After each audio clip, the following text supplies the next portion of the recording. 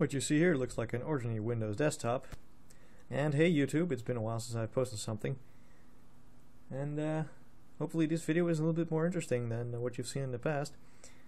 So, like I said, this looks like an ordinary Windows desktop. But there's something special about this one. Look at the screen. If you take a close look, that looks an awful lot like Mac OS X, doesn't it? Guess why? It is Mac OS X. I have turned my trusty gaming PC into a dual boot Hackintosh and Windows PC. Still sporting my 3.3 GHz Core i5-2500K 8 gigs of Corsair XMS3 memory and a Radeon 7770 video card, which are all detected and working just fine. The only issues I had with this Hackintosh were the audio was not working, the Ethernet was not working, and I had a bug with the white screen on login. The white screen bug is still not resolved, but I have a workaround that works really well. And it's pretty much fine with me. The whole system overall is very stable. Sound works like a charm right now. And I've got a whole bunch of software installed on this thing. Let me open Launchpad here. So I've got a few games installed so I could test if the video card was working properly. VMware Fusion, the Adobe CS5 Master Edition Suite, or Master Collection I must say. Mac Tracker CCleaner, you know, regular stuff. A Mac CPU ID so I could verify everything that's being detected properly. As you can see, Core i5-2500K CPU, 3.3 GHz, currently not running overclocked at all. Which is fine with me, really. It does work with overclock just fine, but I have no use for that at the moment, unless I'm really going to use Adobe Premiere Pro. But I'm not really looking into doing that all that much, because I seem to prefer iMovie HD a little bit more than Premiere, but that's just a personal preference.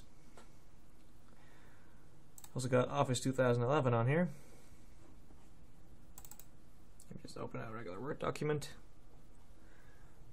That's what Word 2011 on a Mac looks like, in case you're wondering.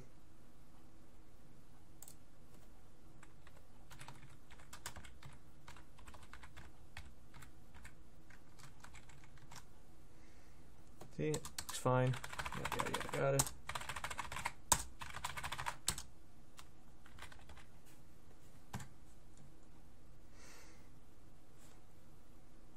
We can close that. No, don't want to save this. Thank you very much. Of course, we have Safari on here. We can switch to full screen so we can put it up in dashboard. There we go. I have Safari running full screen on my 1080p screen, which is also being detected by Mac OS X just fine. There you go. G2220HD monitor made by BenQ. It's full HD. This is the fun part. It's actually being detected as a 20.5-inch iMac from mid-2011. This thing is actually a lot better equipped. And I'm talking about my PC, not the iMac. Just the disks in my system. 1 terabyte for my storage on Windows. It's currently on my 1 terabyte Western Digital Green Drive, which is my test drive for these kind of purposes, because it had some issues with the write head in the past, although those seem to have resolved itself, sort of. Ah, well, you won't hear me complaining about that, that's for sure. So there's not really much to show you on Safari anyway.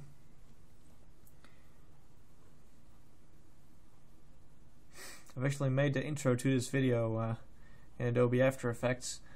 Hopefully people like it. It's just, you know, a short one. I just wanted to do another intro. First I made a logo in Photoshop, and then I just started editing it, and it turned into my intro using After Effects. Just some experimenting. Hopefully people sort of like it. So this is the original logo I started working with. That's what turned into my intro. So let's see. Oh yeah, right. I also have Steam running on here. You know, as a demonstration, people always say, you cannot game on a Mac. Well, I think I'm about to prove you otherwise. Because I have Borderlands 2 on here, which runs fine. Grand Theft Auto San Andreas. Let's just play Borderlands 2. That's a good example. Launch game.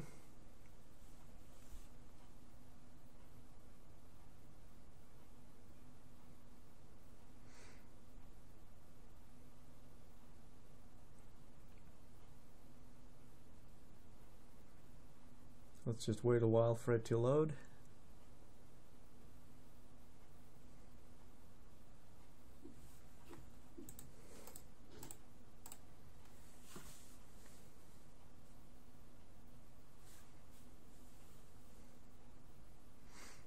No shit, Sherlock. Press any key.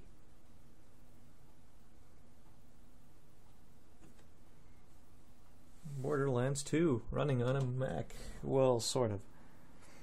This would technically be iHack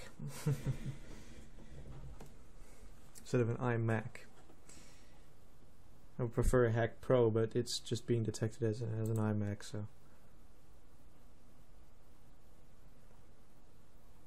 I've only ran the game to test it out to see if the frame rate was somewhat playable, and it turns out it's pretty much the same as in Windows, so I guess that's a good thing. Means that software doesn't matter all that much when everything is working, at least.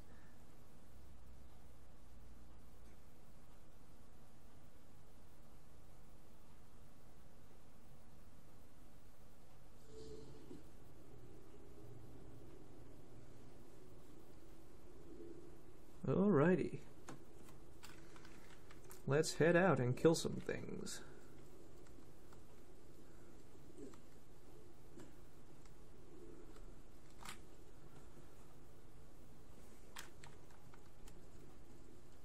Frame rate is very steady.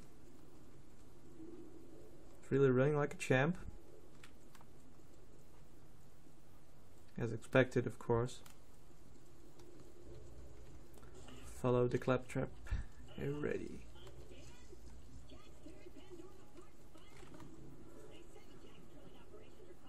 Ah, the frostbite crevasse.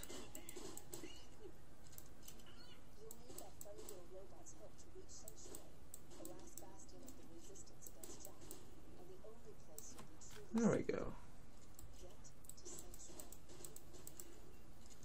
Just sniping some bullymongs.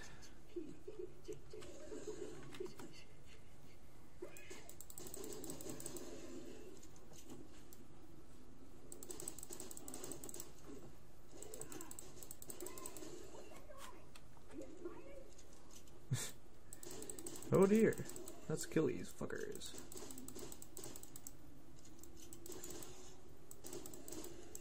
I think I should be looking at my screen rather than at the camera.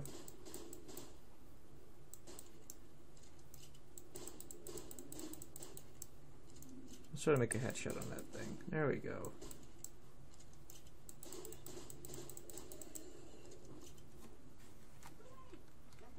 It's really running like a champ. I have absolutely no complaints. Whee!